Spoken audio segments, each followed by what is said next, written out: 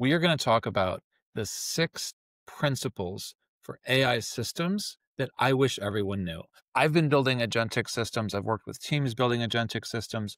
What I see people miss is what we're covering here. And these are principles you can scale regardless of whether you're building a system for 100 agents or just one agent.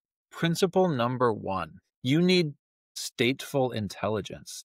In other words, context preservation is a core principle of good AI architectures. And that is so different from what we learned when we were learning how to build systems in the 2010s, when we were taught stateless services matter, which is a fancy way of saying you need to have a clean start with anything because it enables easy scaling. Now, AI systems require context and learned behaviors, and those disappear on a restart. That is why the new OpenAI Responses API is stateful. It's why it preserves context. They deliberately added that in because it is so important to have context preservation as an architectural component of agentic workflows. And I wish that people understood that, because everything else gets easier if you can retain context in a way that's intelligent. So much of good agentic architecture is just good context engineering and good context preservation. It's not resending the same tokens you don't have to send again. That's wasteful. So the first principle is stateful intelligence. You want to make sure that your intelligent systems recognize and preserve state in ways that are meaningful to the agent. The second principle is bounded uncertainty. So we're used to deterministic systems. Traditional engineering has the same input with the same output and very predictable testing, which is why most QA is before launch. The new model, you have to bound uncertainty. And so you have to essentially put wrappers that are as deterministic as possible on top of probabilistic cores. And so you have to do things like mess with the API and turn the temperature of the LLM down to 0 and define your inputs extremely precisely in the same sequence every single time so that what you get back for order 1, 2, 3 when you make a query is always the same.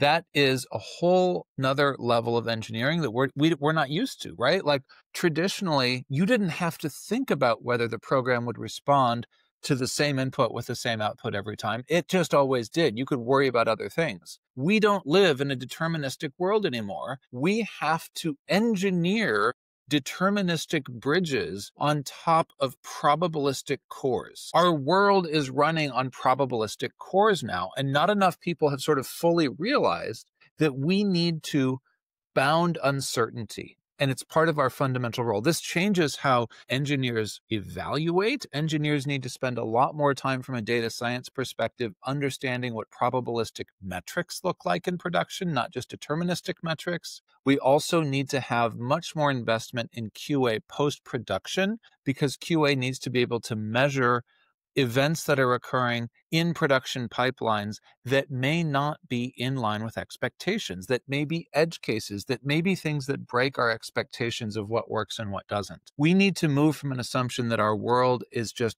building these deterministic blocks to the assumption that we are working with probabilistic systems that need continued sustained operation after we launch. And so we will have to go back in and we will have to measure. We will have to pay attention. We will have to maintain, not just because there are deterministic bugs, but because our job is to continue to bound uncertainty as models drift over time, as perhaps we get different inputs over time, as we have different models being swapped out, as context emerges and changes in our context structures. All of those things shift how our production systems behave in ways that weren't true when we were in a deterministic output world. That's number 2. Number 3, fail fast design. We assumed in the past that if something crashed on error and it had a clear failure mode, then we were doing our jobs because we could immediately kill that microservice and restart it, and we didn't have to have it sort of slowly dragging down the rest of the system. Now, we actually have failures that are harder to detect. AI can fail by hallucinating. AI can fail by drifting. It can still be functional, but be completely wrong.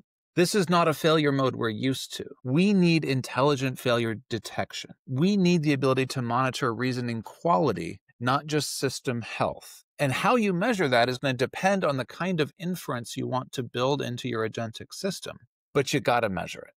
You've got to be able to detect failures that occur that are not just catastrophic program didn't launch failures. And you have to build your system not from the perspective of what would happen if the whole thing went down, but from the perspective of how can the system work well if it's difficult to detect a degradation in reasoning quality. You need to assume that you are moving from a fail fast world to a subtle failure world where the failure is going to be hard to detect. And so you need to think a lot about how you monitor quality in that world. And that's another huge shift for engineers because they're used to very simple failure modes and making sure that they have like a really clean break and there's no massive dependencies if something goes down and they could bring it back up. Not anymore. You can have things that are running in production that look successful by most deterministic metrics that still don't work. Next principle, this is number 4. Uniform load distribution is the old way of doing things. We had identical nodes, they handle identical requests. I built out systems like this, and different requests all get fed the same way because basically no matter sort of what device you're on, you're getting the same experience. That is not true anymore. Different requests to the system in an agentic system can mean dramatically different computes, hundreds of multiples of different computes. A high inference compute request can be thousands and thousands and thousands of tokens, and you can serve a low inference compute request in 1/1000th of the space. Like it's a very token efficient request. So you need to think not about identical nodes and how you uniformly distribute a load that you presume is consistent. Instead, think about capability-based routing. Think about how you route based on task complexity and the confidence that AI has in a particular problem space. Is AI going to have to burn a lot of tokens understanding the request? Is it complex? Well, you need to route it differently than if AI understands what's going on. It's a very low inference task. So again, we're changing the way we think. It's not about distributing massive consistent load evenly across a bunch of identical nodes. It's about understanding the differential capabilities of your nodes and making really, really smart choices about where you put the capabilities you have. Where do you burn the tokens with a smarter model? It's a new thing, right? We have to think about routing differently. We have to think about routing intelligently. There are people who are building agentic systems with reasoners just to solve this problem. Principle number 5 is binary health state. So we're used to system up, system down. Again, I want to call out for you that it is not that simple in an agentic system. You can have system up, system down, and you can have a lot of complex states in between when you have a multi-agentic system.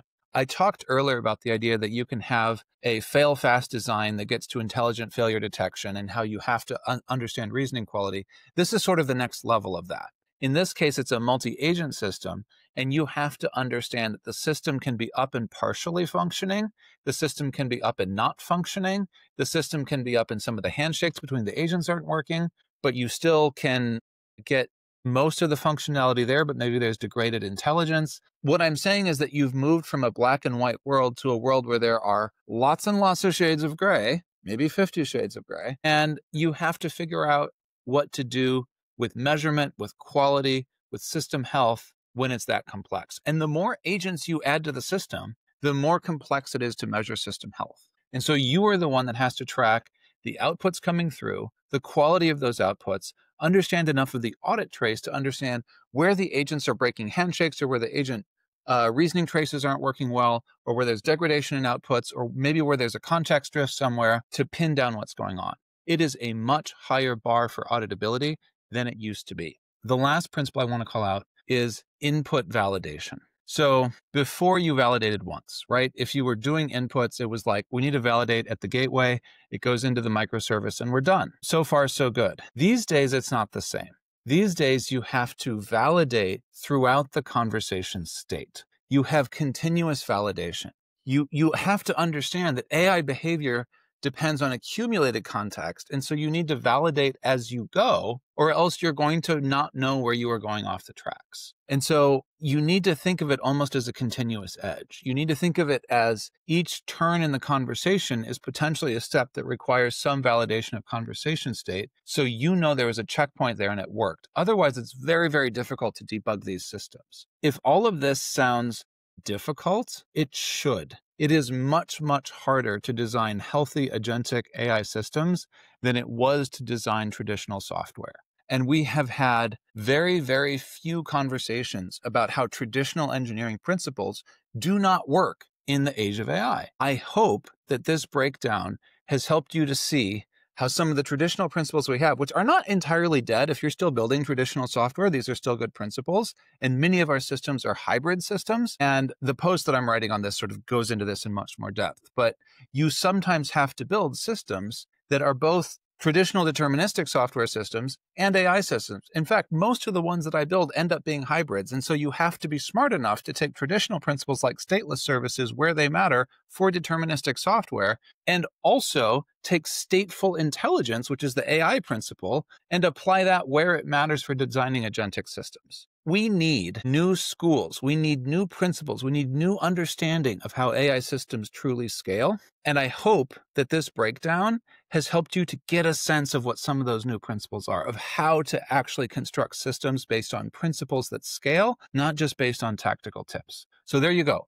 Those are my 6 principles for AI. Stateful intelligence, bound that uncertainty, make sure you have really intelligent failure detection, assume you're going to have to route based on capability, not just uniform load distribution. Make sure that you have decision quality and reasoning pattern health states across multi-agentic systems. You're going to have very detailed audit tracking. And then assume you have to validate your inputs throughout the conversation and not just as an input. If you put all of those together, you are going to be much more likely to get an agentic system that actually works. Best of luck.